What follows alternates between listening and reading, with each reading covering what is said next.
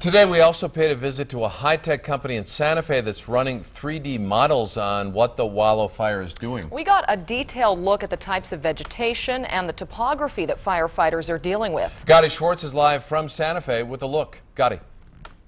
Tom, two of these high-tech simulation tables, or sim tables, are being used in Reserve, New Mexico right now to track the fire and give a very detailed image on how the fire's moving.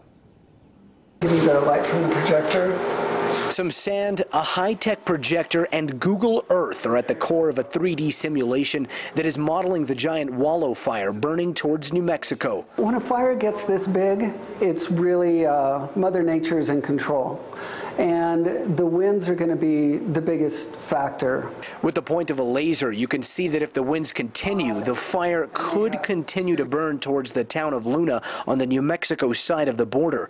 This is how the wallow fire has progressed, looking southwest since it started. What we see is it really swooped up and grew significantly. The simulator shows topography that will play an important role in how the fire moves and how firefighters will try and stop it. On the New Mexico side, some ridges could prove difficult. The fires tend to accelerate uphill. With the sim table, it's also easy to see just how close an important power line in New Mexico is to the fire. Blackine here is a power line that is running from the Palo Verde nuclear power plant and supplies much of southern New Mexico and eastern Texas. It also shows the types of vegetation that could slow the fire up north. We see that this is mostly short grass, or what we might consider to be desert. But in New Mexico, some areas also have dense vegetation that is still very dry. As we're back over here on the west in New Mexico, across the New Mexico border and even south, we see we're in very similar high-density fuel types.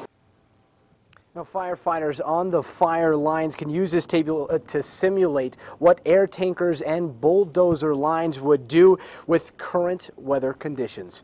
Reporting live from Santa Fe, Gadi Schwartz, KOB Eyewitness News 4.